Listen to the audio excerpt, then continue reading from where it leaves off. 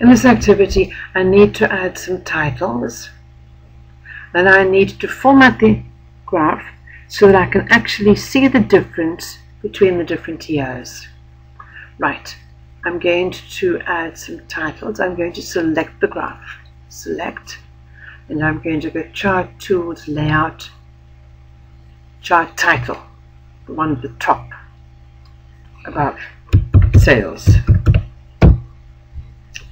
Then I need to have the axis titles, the horizontal one, that's the one below, and that will be provinces.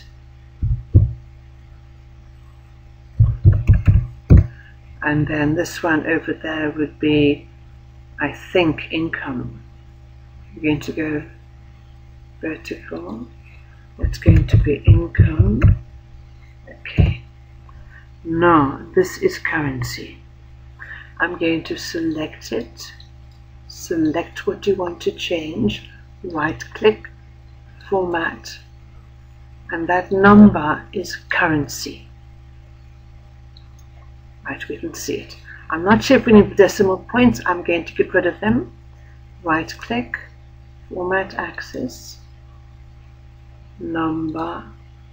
When I've got so many big numbers, I really don't need decimal points. Now they've gone. Now I need to be able to see the difference between the different years. I need to get rid of some extra numbers here. I think my minimum value should be 100. And the maximum value 180. Let's try minimum one first. Format axis.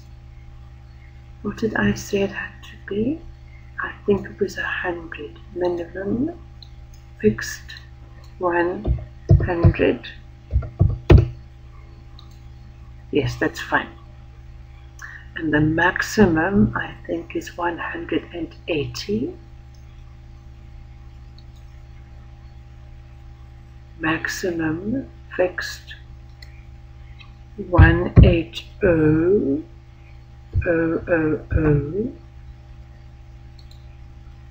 I can now see the difference between the sales of the different years. This is a bit squashed, so I'm going to make the intervals smaller, or the intervals bigger. At the moment there are 10 major unit fixed. I don't want it to be 10, I want it to be 20. There. I think my graph looks good. I can see what's what. My income and currency, my provinces, I can see the difference. 2014 is so much better than 2013. My graph looks better.